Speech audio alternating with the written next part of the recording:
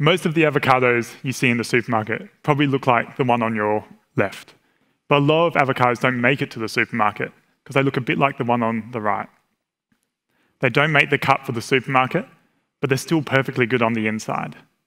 At Gelavo, all the fruit are ugly, and that's because while they may not have the shine of the supermarket produce, they are still perfectly good on the inside. In Australia, we throw away over 7.3 billion kilograms of produce every year. It's over a third of all the food that we produce. That number includes all the fruit, vegetables, grains, and food on the supermarket shelves. But there's a side of that waste that most of us don't know about. It's the waste that we don't get to see. Over 1.4 billion kilograms of fruit and vegetables thrown away before they reach the supermarket. That's over 56 kilos of food for everyone in Australia. I don't know about you, but I don't know anyone who would throw away 56 kilos of food just because it didn't look quite right. And a lot of this waste is occurring on the farm. During the harvest, the fruit is picked, and if it doesn't look quite right, it's dropped on the ground. The reality is that the farmer won't make any money selling this food, and so the best alternatives are to either feed it to livestock or to plough it back into the soil to fuel the next crop. If the food does make it through to the packing shed, it's cleaned, sorted, and assessed. And if it doesn't make the cut there because it's too big, the wrong size, shape, colour, or it just has a mark on the surface, then it's rejected. Can you imagine having to throw away produce because it was the wrong size? There have been cases where mangoes have been thrown away because they were too big. Don't you just hate when the supermarket has too big mangoes? Apples also have some pretty stringent criteria. If the apple is too red, doesn't have the right percentage of red skin, it is rejected. And all these too big mangoes and not red enough apples are either sent for composting or they are sent back to the farmer. But the farmer has already spent the money to grow, harvest, and transport the produce. All that time, effort, and money to get nothing back. I think we can all agree that 1.4 billion kilograms of food being wasted, farmers having to basically spend money to throw it away, is just not good enough. And there must be a better way. And there is. And it can be a local market stall, or it could be a multinational conglomerate that helps make the difference. There's a whole range of ways that we can use food waste.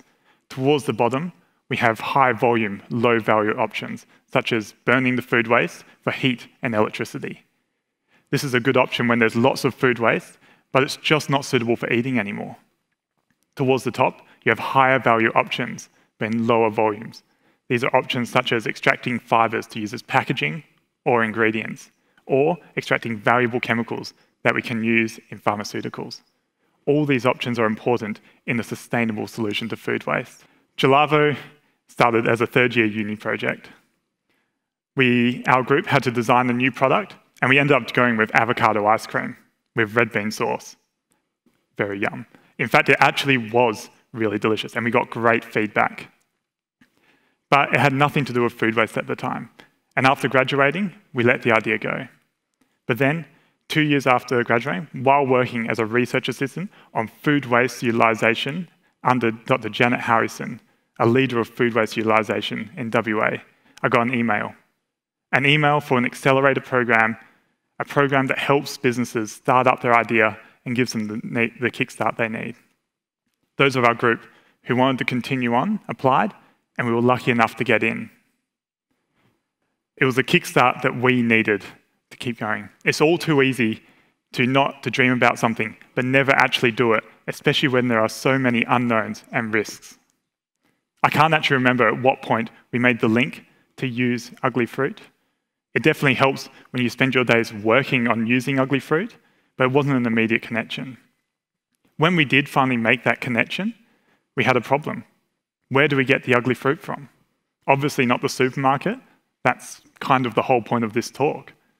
And farms don't do direct sales, especially in such small volumes.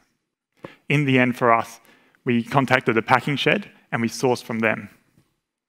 Everything was going well, and we had great feedback. Everyone was supportive that their ugly produce was going to a new home. But then we hit another problem. The WA avocado season ended.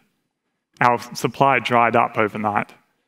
Frantically searching for an alternative, we ended up sourcing our ugly avocados from over east in Queensland through a local wholesaler.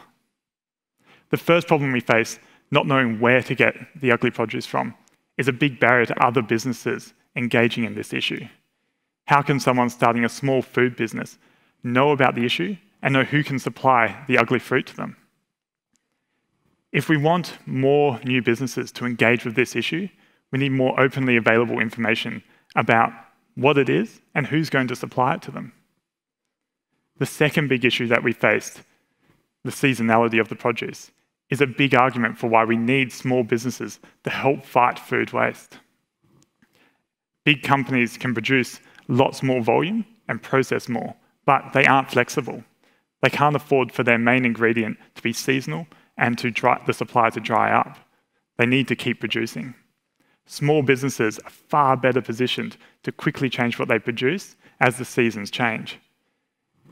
It's much easier for a small business to produce a jam for 2 months and then, when the seasons change, produce a different jam. We can all play a role in fighting food waste. It doesn't have to be huge. We don't all have to set up multinational corporations.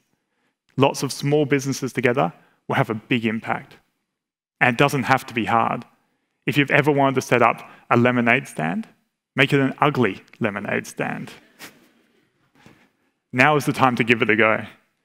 Don't buy premium fruit and vegetables for your produce. Give the ugly fruit a home.